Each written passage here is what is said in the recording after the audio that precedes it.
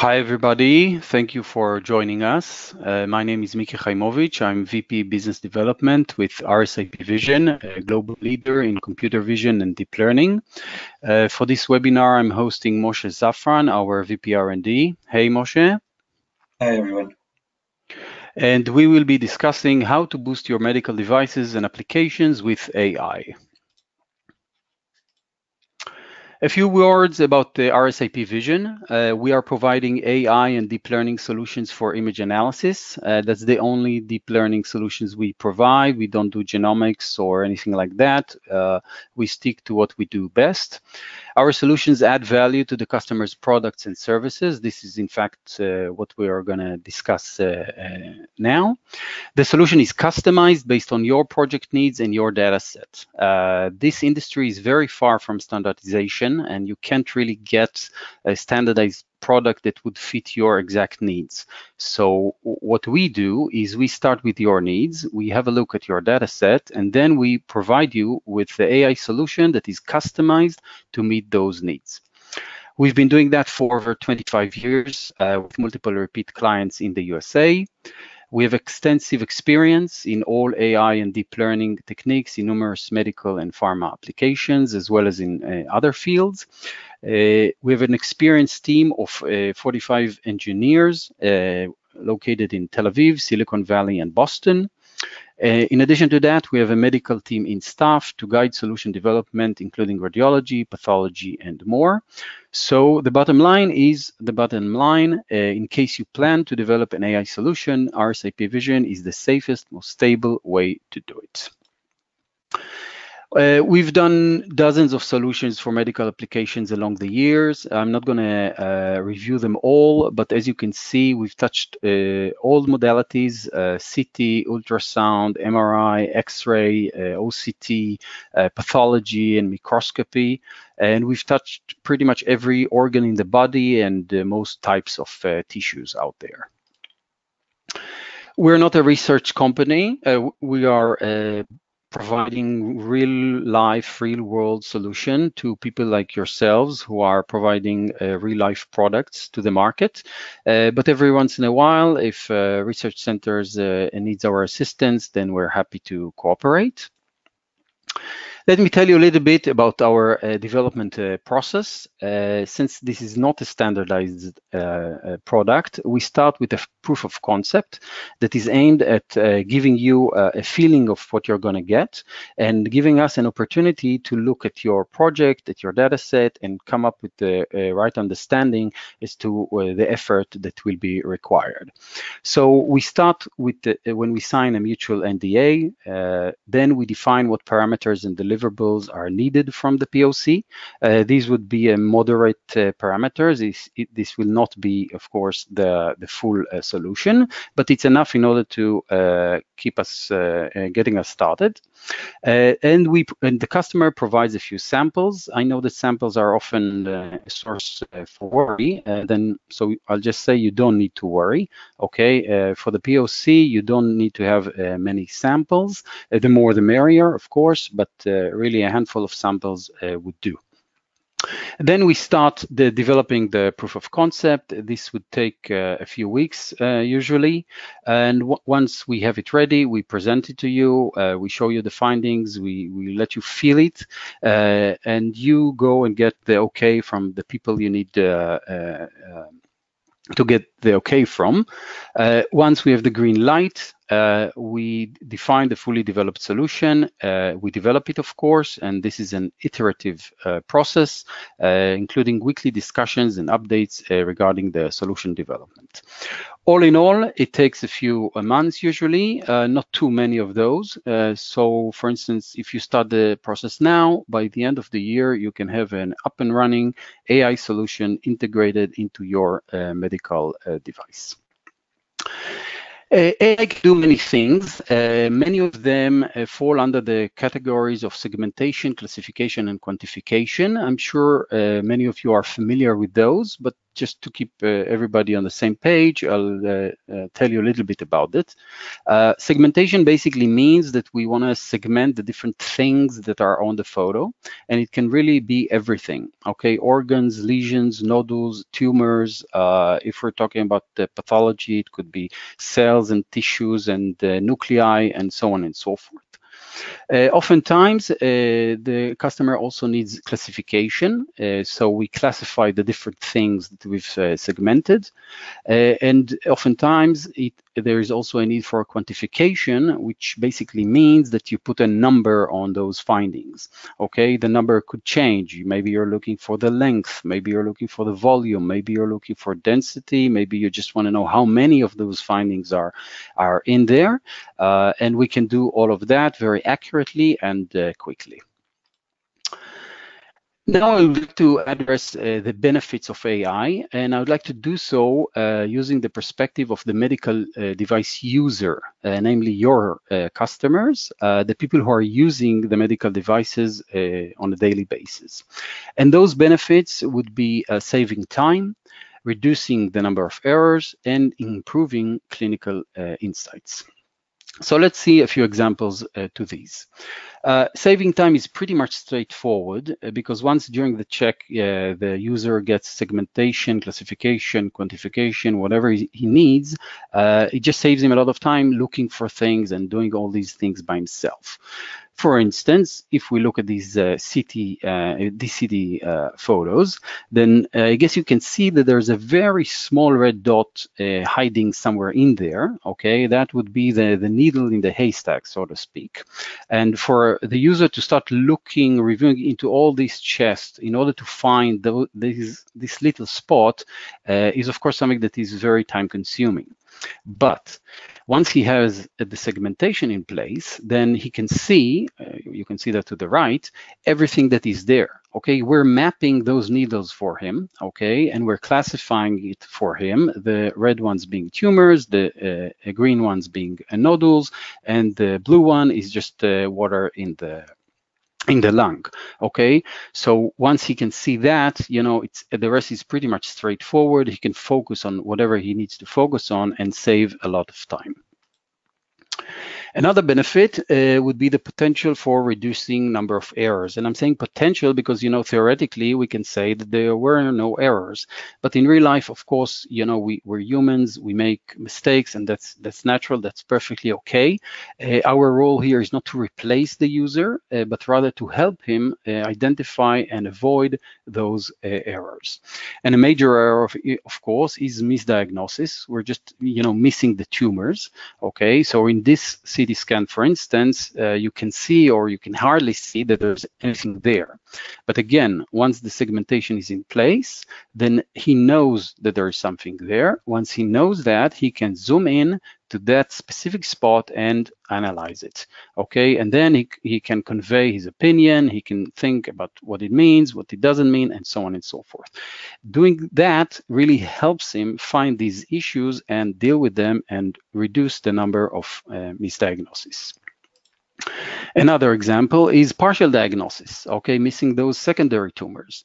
So for instance, if we look at these photos, okay, you can see that the red arrow is emphasizing something very suspicious. You know, we would have been able to notice that. But again, when we look at the segmentation, we see not only the big tumor, but also that there are two nodules hiding in the back somewhere. So again, we will use the segmentation, we will zoom in and really get to know these guys and understand their meaning. So as we said, the potential for reducing errors is very important, and it's also very important because it reduces the repercussions of those errors.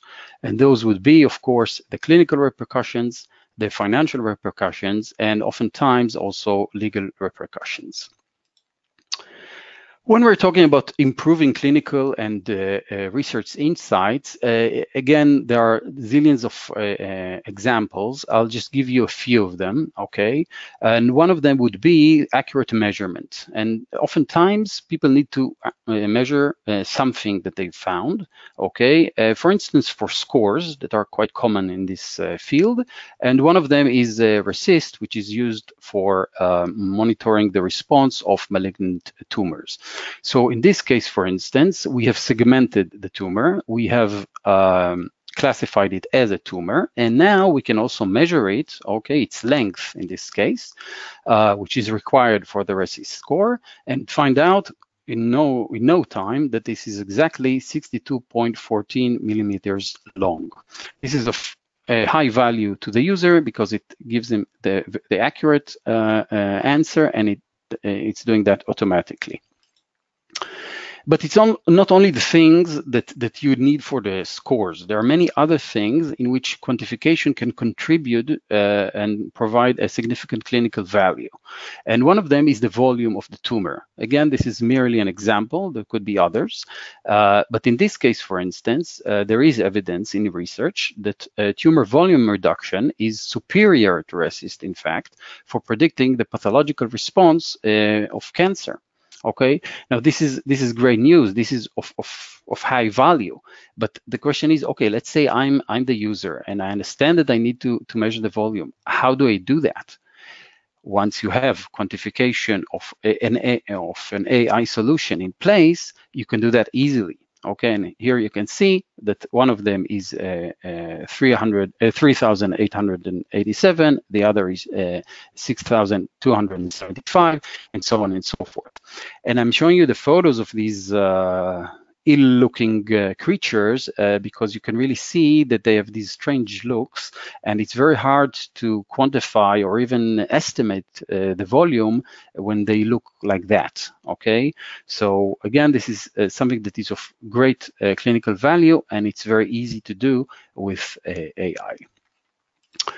So we've talked about the AI benefits for the user. We're saving him time, we're reducing the number of errors, and we're improving clinical insights. These, of course, provide value to the user.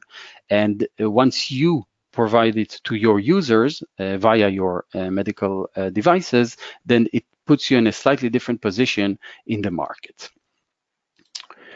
Another thing that medical device providers are often thinking about is the question of the software or hardware. Okay, and but most medical devices these days, are mostly hardware. It differs sometimes when we speak about medical applications, but still, most of them are hardware. So, that's very natural that they'll focus on the hardware. But we should keep in mind a few things regarding the software. One of them is that software often solves problems that cannot be solved with hardware, cannot be solved at all. And many people are knocking on our doors asking for solutions that they cannot solve even if they had a higher resolution or different types of focus or all kinds of things that hardware can provide. So that's one thing. Another thing is that software is oftentimes faster to develop. Okay, not every time, not all the time, not in all cases, but in many cases, it's faster to develop. As I showed you beforehand, it takes a few months, that's it, and you can have an AI solution customized to your needs as an integral part of the medical device that you provide. Another benefit is that it oftentimes cheaper, both with regards to the basic investment in the R&D, the engineers, and so on and so forth, and of course with regards to COGS or BOM, namely the cost of the solution is not increased by the addition of the software. So that was a general explanation about the benefits of AI and the things that are worth thinking about when you're a medical device provider. And firstly, I'll encourage you to send us questions regarding whatever you want. Okay, we will have a Q&A session at the end of this webinar in which we'll address those questions. And secondly, I'll hand it over to Moshe to talk to you about a few of our recent applications as well as a case study. Moshe, the floor is yours. Hi everyone, my name is Moshe. I'm leading the R&D efforts at RSIP Vision. So as Miki mentioned earlier in the beginning of his presentation, we actually work in a very wide modality of applications and of modalities. So Miki presented sort of a diagnostic application of cancer quantification. These are just a few examples of other recent projects that we've done.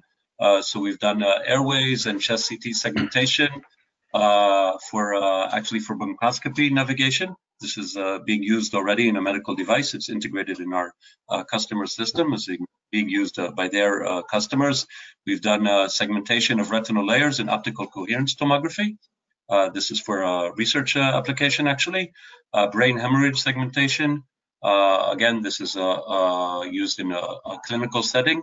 Interoperative medical device guidance system, including a variety of applications, some of which I'm going to talk about soon. And another recent project that we've done, actually a long-term project that is now in clinical trials, was 3D reconstruction of heart chambers. Again, it's being used in clinical trials for a medical device for a catheter ablation procedure. I'd like to go a bit more in depth into one particular case study, which is computer vision modules and algorithms for knee and hip replacement surgery. So a few words about the device and the use case.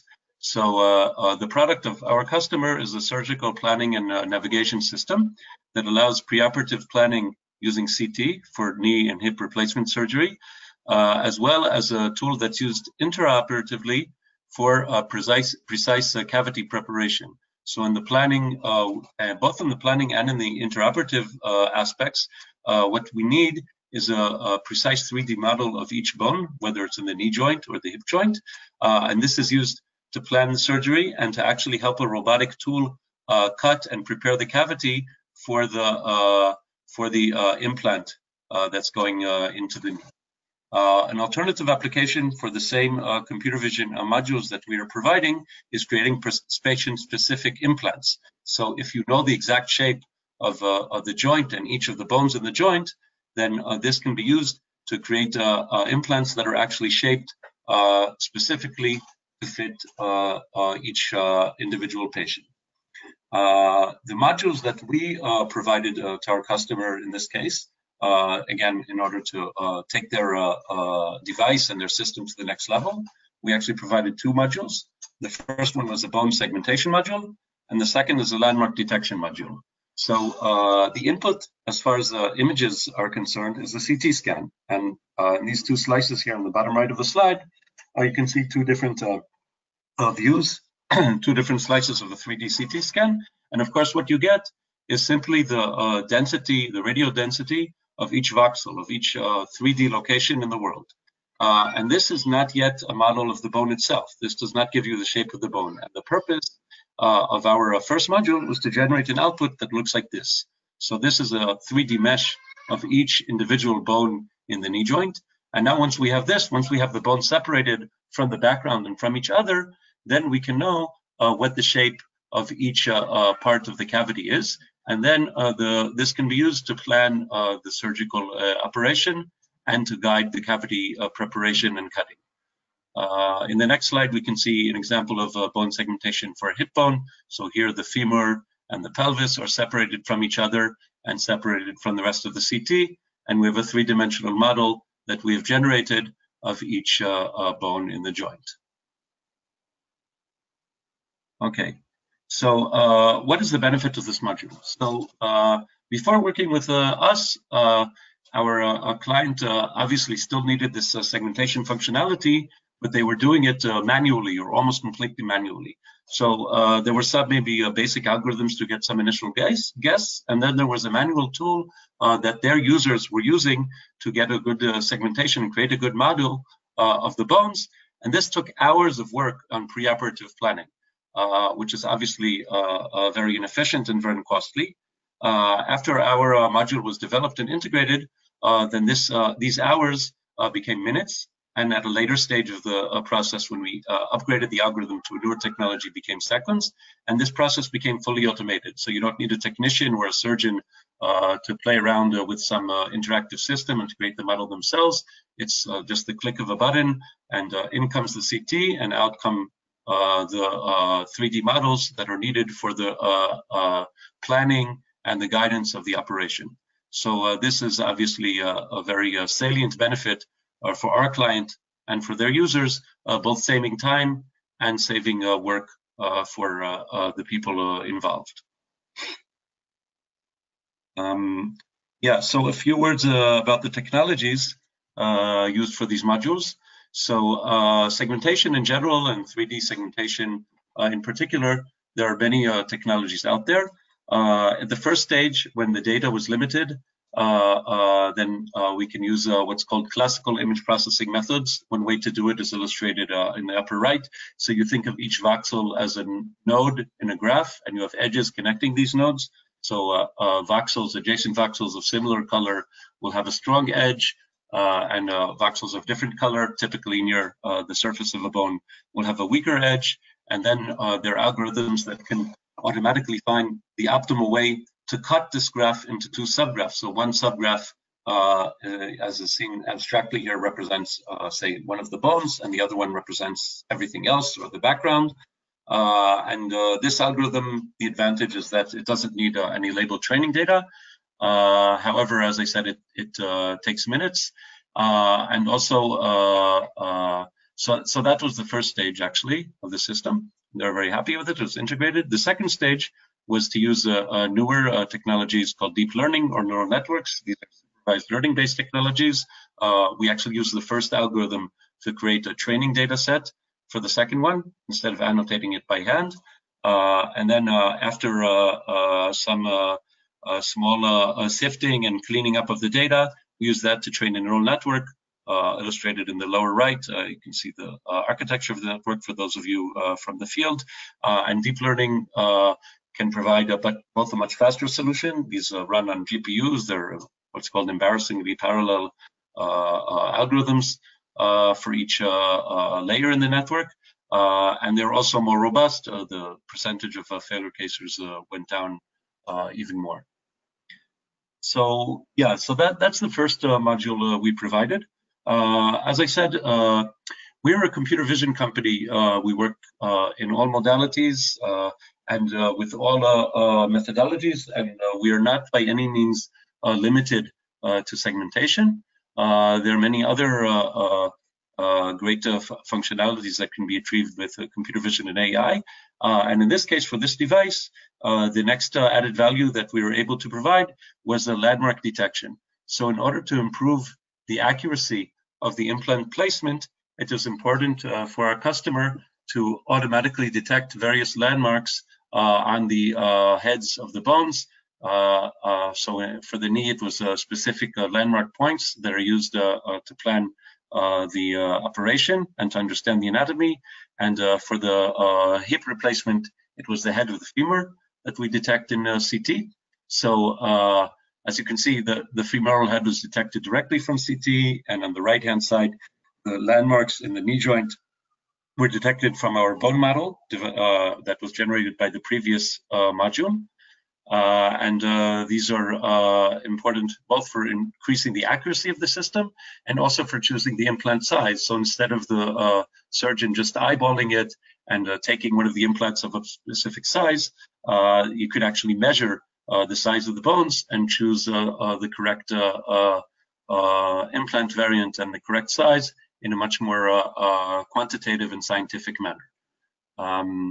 In the next slide, we'll see just a bit about these technologies for finding the landmarks. So for a case such as this, in which the input is a 3D model or a 3D CT, what we did in this case is actually non-rigid registration to an atlas. So you have some template bone or a small set of template bones, and you try to carefully deform that template to match it to the patient model.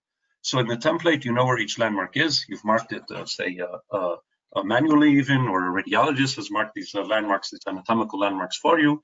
And then you gradually deform the template bone to the patient-specific bone using an optimization procedure. And this is a very interesting algorithm, both mathematically and implementation-wise. You detect different feature points on each mesh. It can be used generically, as you can see, to match different types of meshes in different poses. And then afterwards, do some iterations of matching these descriptors and using some cost function to deform the mesh in a way that it's not going to deform too much, but it's going to improve the matching between the interest points on each mesh.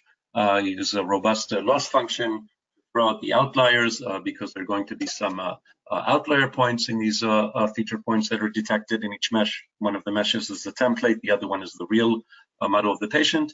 And after this non-rigid registration is performed, you now know where each of the original landmarks is in the new bone, in the patient's anatomy.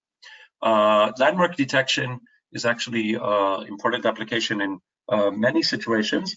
In some situations, we don't have a 3D model. We only have a 2D model, such as X-ray. So on the lower right, you can see an X-ray of a spine. And here in this project, what we did was to detect landmarks in the vertebra, to detect the corners of each vertebra using a different neural network architecture, using a regression network. In other cases, if the input is only 2D, there are ways to actually reconstruct a 3D model from one 2D viewpoint. If you have a big training set and you get a model that will behave the statistical behaviors of whatever you're trying to reconstruct. If you have enough 2D views, you can actually do 3D reconstruction and get an accurate model that could be used for more navigation type application. And these are other technologies that can be used for automated landmark detection that we enjoy working with very much. So a few words about the challenges in implementing this module. So Miki described our process in the beginning of his talk, how we work with our clients. So every client is unique in some way, although they're also repeated in the market. But every situation, we understand it, we develop proof of concept, and then go to the full solution. And there are always challenges, whether it's data collection, getting the right patient cohort as far as demographics and pathologies are, data annotation, using professional guidance. We can also help with that. We can create helper algorithms to expedite the data annotation process. And of course, there are always issues, both of technical issues, such as integration of the software, getting things approved, regulatory fashion, validation, statistics on the results, etc., and also dealing with running time and efficiency, whether it's by making our code more efficient and doing code optimization, or in the case of neural networks, there are ways to take the neural network and make it smaller. You develop a big neural network architecture, and then you do what's called network compression to make things run more efficiently, and sometimes even run on lower end hardware. So so just to sort of top things off, I'd like to say a few words about our contribution to medical applications. So this code here is from a different project, although the users of the knee and hip replacement are also very happy. This particular code is from a user researching using a different module that we developed. Really, our goal is to bring value to our clients, to their users, and to contribute really to medical devices and to medical procedures. So this is a feedback from a user. First of all, my comment is that these guys defied the status quo, so we developed a novel solution. Again, I can't tell you exactly what it is, but we are very happy to develop new groundbreaking solutions, and not just to make tweaks to the status quo.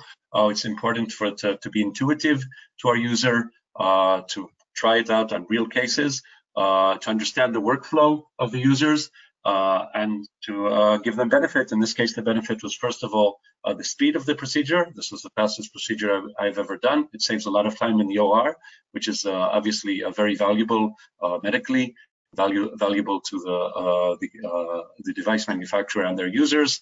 It can be tailored to the needs of a clinical scenario, and also, as well as speed, this module also provide increased accuracy in cases where a detailed plan for the procedure. Thank you for having me involved. When I personally or one of our team leaders gets a feedback such as this, it's obviously very heartwarming, and we feel that our goal has been met, and we're really making the contribution and bringing the value that we strive to bring to our clients and to the community in general. Excellent. Thank you very much, Moshe, for this talk. It was very interesting, fascinating case study. Now we've reached the Q&A session. Okay, guys, so really feel free to share your questions with us. We'll be happy to answer each and every one of them. Just let us know what you want to hear about, and either Moshe or myself will be happy to answer any question. So let me see what has already been sent to us. Well, yeah, that's something that always comes up regarding the annotations and the number of samples. Again, I can only emphasize what I've said beforehand. The exact and final number of annotations needed is unknown. It really depends on the project. It really depends on what you're trying to solve, but it's not as high as you might fear. Let's put it this way.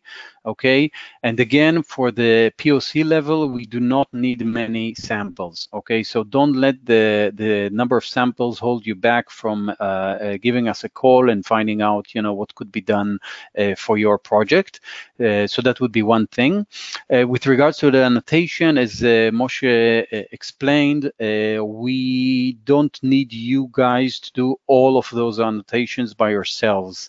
Okay, firstly, the number of annotations required is limited, and secondly, we can do that for you, either with our team or with semi-automatic tools that we're developing for this project. So I can say that, from our experience, this number of samples and the annotation associated is not as scary as you might think. Again, this is a generalization, of course. Just ping us and find out what is true in your case. Okay. Let's see what else do we have here. Well, people are asking if there is a paper that explains the principles of our work. Moshe, you're writing the papers. What do you say to that? Papers and also patents that we write for our clients in some cases. I can hardly hear you, Moshe. Yeah, I said in some cases we write papers, in other cases we help our clients write patents. They don't always want to publicize things in a paper before they get them protected as far as IP is concerned. Indeed, and I'll add to that papers are mostly of interest to academic centers, and we work mostly with commercial companies. So you will find a few papers with our name, with Moshe's name, but the magnitude of most of the work does not end up being published. Okay, what else are we being asked? Okay, that's another recurring question regarding the generality of those solutions. Namely, can we use? There are a number of questions about it, so I'll just I'll summarize them. Can we use one solution for another device? Moshe, what do you say to that? So for another device, many cases, no. Many cases, for each device, there are different needs, there are different applications. Even in the example I talked about, for the same device, two completely different algorithms that are used for two completely different applications. So when it comes to medical devices, there's less reuse of the same algorithms. Of course, there are commonalities even across markets and across device types. Segmentation is a recurring theme, and that does have many commonalities in the algorithms, but there are many other applications that are quite specific to specific devices. And this is sort of our DNA to develop custom solutions as a company. Excellent. Another more focused question in this regard, how generalizable is an algorithm developed on one scanner applicable to others? Do you encounter overfitting? So if it's, if you're talking about one CT scanner versus a different CT scanner from a different make, generally the generalization is very good. If you're going, I don't know, from a regular CT to a cone beam CT, and all of a sudden there's a lot more noise, then yes, we need samples, who's at least a few examples to see what the noise properties are of the new device. Sometimes we can augment that and artificially generate more samples. So we don't always need a full-flown data set from each device, but we do need examples, especially if different devices behave visually different. That if you and I would look at the image, we'd say, hey, these images look different, they have different properties and different qualities, then we'll need the examples in order to develop the algorithm. If it's just, some more fine-grained things, some more details that visually you don't think they make much of a difference, then no, we're not going to be overfitted to whatever a very specific device we're developing for. We take that into account, and there are best practices for avoiding overfitting given a data set with some set of properties. Excellent. Thank you, Moshe. Another question, which neural network architecture you usually use in a deep learning model, or have you designed your own architecture? So I wouldn't say we design our own architectures from scratch in most cases. Maybe there's some projects that we did that needed to run on a very low computing power device, and then we built like a small neural network. So I guess you can say that was our own architecture, but the main focus was to make the neural network smaller. In general, as the cliche goes, we stand on the shoulders of giants. So I showed you the unit, and what we're doing in segmentation isn't exactly the unit. It's a bit different, but it's based on the literature and the best practices from the field. So generally, we take well-known, or I'd say verified networks, things that we know have been effective in similar situations, and then we adapt the full solution to the particular situation. That's not only going to be playing with the architecture and training procedures, etc., because it's not only going to be just a neural network. It can be some combination of deep learning and other methods as well. Excellent, thank you. Another question regarding the hardware. Do I need to have a strong, powerful piece of hardware in order to implement AI solutions? Mm-hmm. So maybe we need powerful hardware or access to a few good servers in order to train up the models. But the model that you're going to be used in your solution or in your device generally can run. So if it's a neural network, it will run on a consumer-grade GPU. And again, we could do network compression and bring that down even more if you need. If it's a non-deep learning classical solution, we usually target like standard PC level hardware. So and we can go lower than that as well. So shouldn't need anything crazy expensive to do it. The exact configuration and requirements, of course, will depend on the exact application. Excellent. Another question, can you combine between an in-house AI solution to RSIP solution? Mm-hmm. So I guess in some cases, we even help our client guide their in-house AI team, and we work together with them. Yeah, in other cases, the client has some algorithm or some software or some solution, and then we find together to chop off some specific piece of the work and define some module of ours that will be integrated into the full algorithm, full software that the client is developing, and we take active part in that integration, defining the interfaces. We see it as our responsibility that our products will be successfully integrated by our client into their device or their software.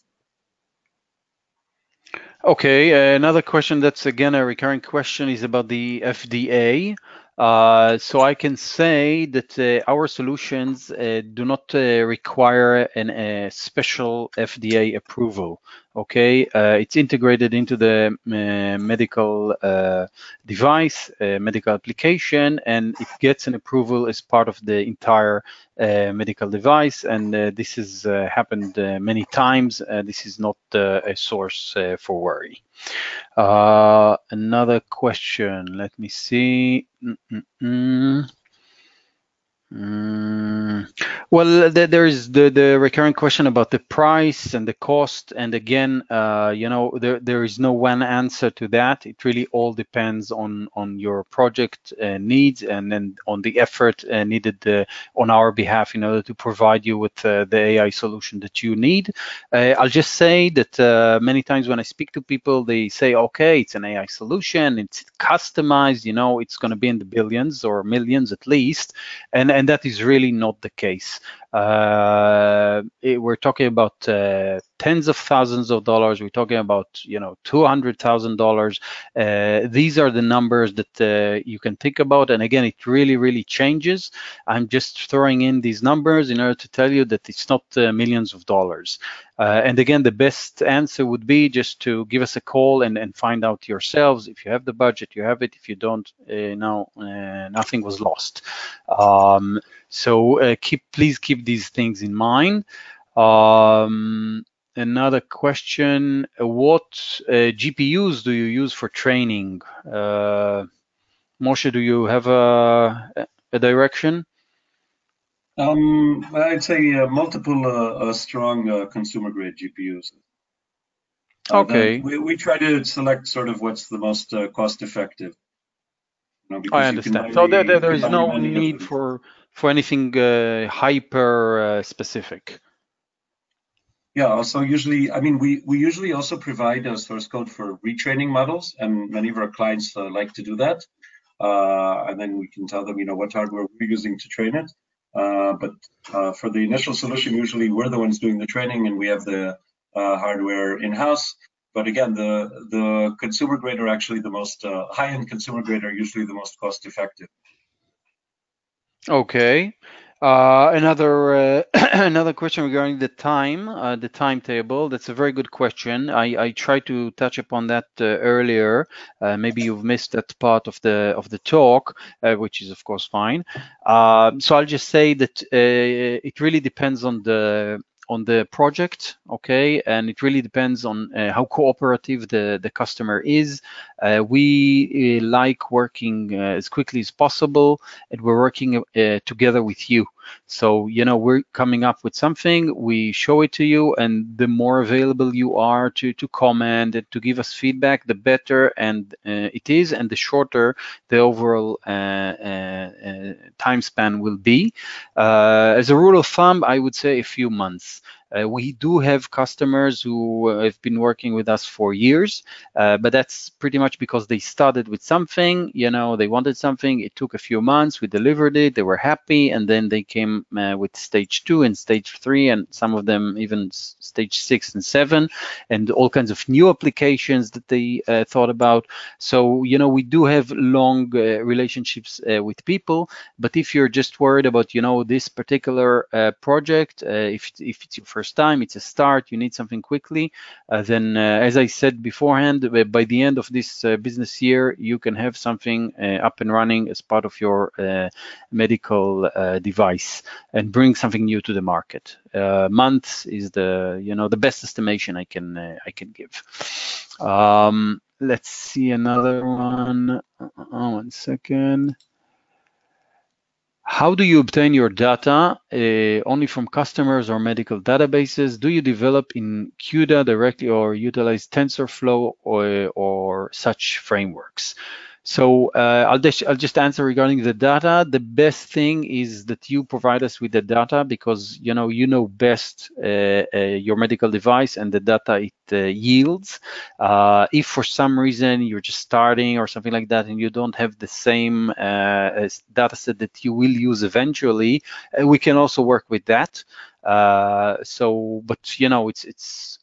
it's sensitive, so just ping me and we'll understand what can we do. Moshe, do we develop in CUDA directly or utilize TensorFlow or such frameworks? What do you say? So for deep learning for neural networks, it's obviously much more efficient to use frameworks such as TensorFlow, sometimes with Keras or Keras TensorFlow on top of that, or Darknet sometimes, or other neural network frameworks. No reason to write a neural network in CUDA. We also know some of our programmers are CUDA coders and can write code in CUDA as well. And we do that when there's some specific mathematical operation we need for the algorithm. We need to port it to a GPU. Some custom operation that's not in the standard libraries, or that's not a part of a neural network, but a part of a different part of the algorithm. So we have that capability as well. But it's not the first thing you would do in your 3-month POC, let's say. Yeah, I understand. Okay, we're pretty much hitting the end of the session. Last question: do you provide raw code? What are the intellectual property considerations? Well, I can say it this way. Basically, you have the IP. Okay, we provide it to the customer, and the customer can use it however they want. There is no further billing along the way with regards to IP or royalties or anything like that. The only thing that you can't do is sell it as such to other people. So, it's not like we've provided you with something and then you sell that something. We provide you with something, you implement it into your products, and then you can sell as many as you want. That's completely up to you. The only thing you can't do is sell our AI solution as a standalone and compete with us. That's the only limitation. Okay, I think we've reached the mark. So I'll just thank you all very much for attending and for your attentiveness and questions. If you do have another question, please do not hesitate to contact us. We're happy to talk about whatever you want. You're not wasting our time. Just pick up the phone, drop us an email, and we'll be happy to answer and help in any way. And stay tuned for our next webinars. Okay, we will provide you with more and more webinars as the months go by. Actually, this is a good opportunity to say that next week we will have a pharma webinar regarding using AI in clinical trials. So you're welcome to join it as well. And just really stay tuned, follow us on LinkedIn, have a look at our website, just be in touch, and we'll see you next time. Thank you very much, Moshe. Thank you very much, everybody. Thank you.